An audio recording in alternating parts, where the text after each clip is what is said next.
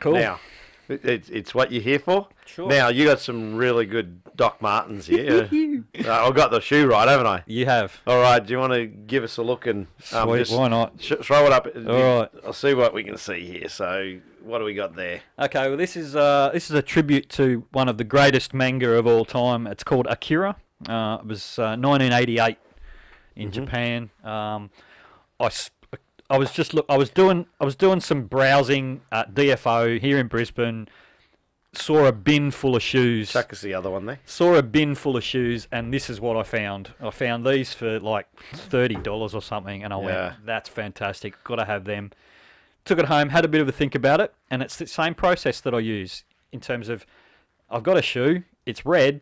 What visually works with this shoe? And this is what I came up with. So yeah, that's pretty impressive. Thanks, mate. Yeah, no, it's and they're pretty comfy shoes too. Yeah, you wear. I noticed. I said you're wearing a pair of your own artwork. I have to. And I said, nice shoes. Where'd you get those? What else have you got there? Okay, we've got a bit of a. So you started to do some 3D stuff. So that's got some foam and things on it. So you've gone from just being the art directly painted onto the canvas, and I'll flip this around. Give them a little bit of a look. Yeah, cool. So you've gone on this side, you've got some 3D artwork there on the shoe. Yep. So you want to speak to...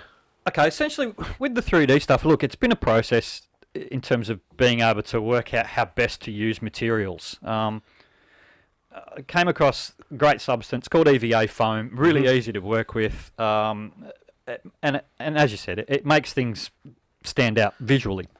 Now, the process behind it was really, really easy, but at the same time involved, and it's been an evolution. I started doing it on caps first. That seemed to work okay. I thought, look, I could probably do this on some shoes, but I've just got to work out the logistics of how do I do it.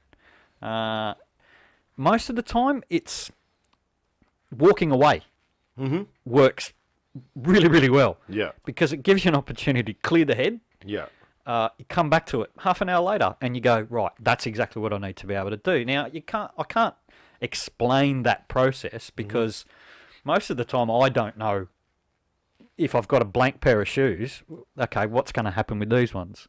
But I want to do something that's unique and different. Yeah. So these are one-offs? Absolutely one-offs, So if someone loves this genre or the anime or manga or whatever it may be, they literally... can ask you to produce something for them under a contract they might be a fan of, or they can purchase stuff from your Facebook shop. You actually have pricing up there. If they like something, go browse through your Facebook. Everything that I put up on my Facebook page, and especially on the shop, is obviously for sale. Yes.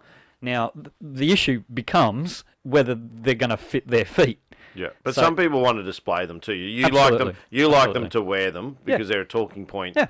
They're a bubbler moment or water cooler moment, as they say, or they're remarkable, something people will comment on, and yours do stand out. I can't get you to put your feet up, but as you're walking in earlier, I'm like, put your feet up, mate.